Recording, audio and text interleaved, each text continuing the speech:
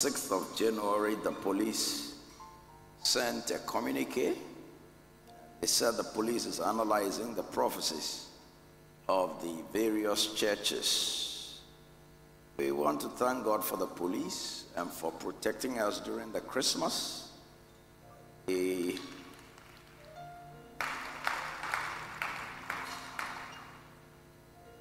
okay for the police to caution us about prophecies that cause fear and panic, especially that have to do with notable personalities.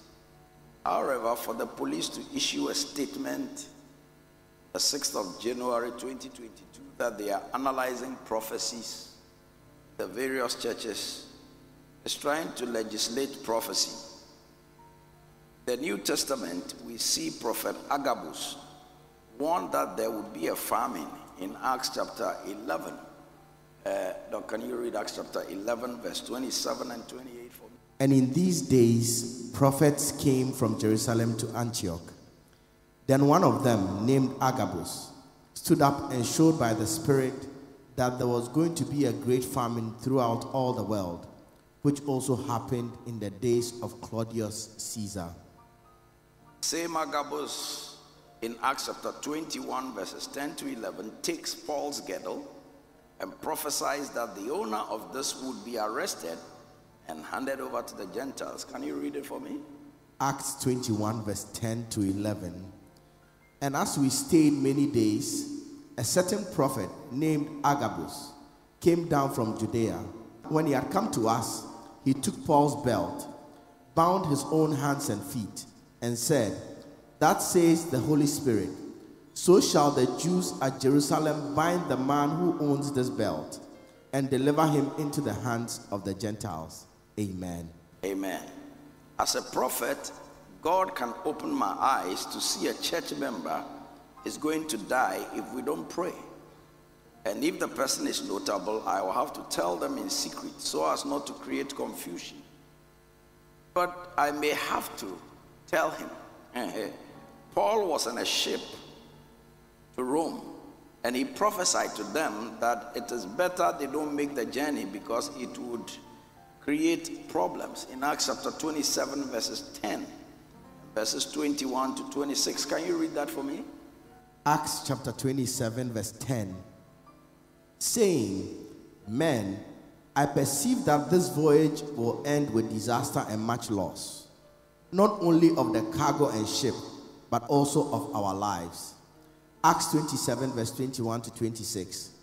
But after long abstinence from food, then Paul stood in the midst of them and said, "Men, you should have listened to me, and not have sailed from Crete and incurred this disaster and loss. And now I urge you to take heart, for there will be no loss of life among you, but only of the ship. For there stood by me this night an angel of the God to whom I belong and whom I serve, saying, 'Do not be afraid, Paul. You must be brought before Caesar.' And indeed, God has granted you all those who sail with you. Therefore, take heart, men, for I believe God that it will be just as it was told me." Verse 26. However, we must run aground on a certain island. Amen. So Paul prophesied that there will be danger on the journey. Now, our meteorological services department at times make predictions with their scientific machines, which causes fear.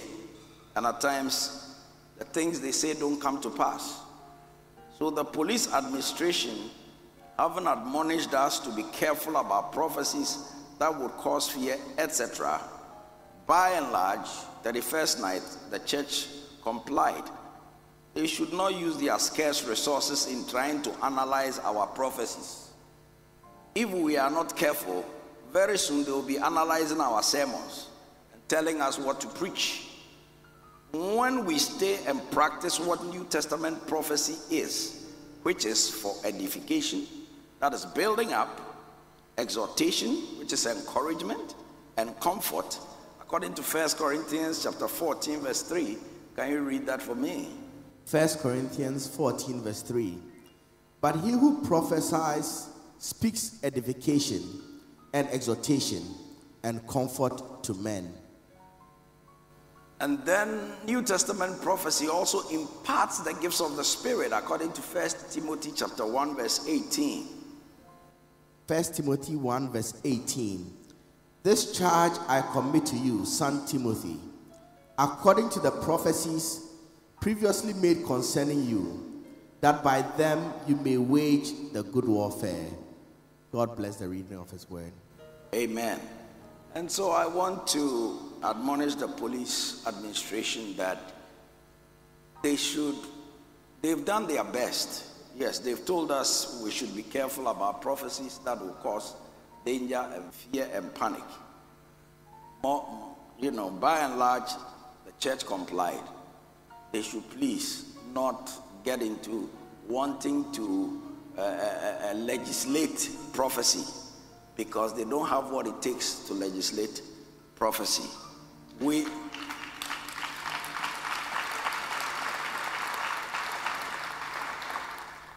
They should leave that to spiritual people, and we promise them that we will make sure that there will not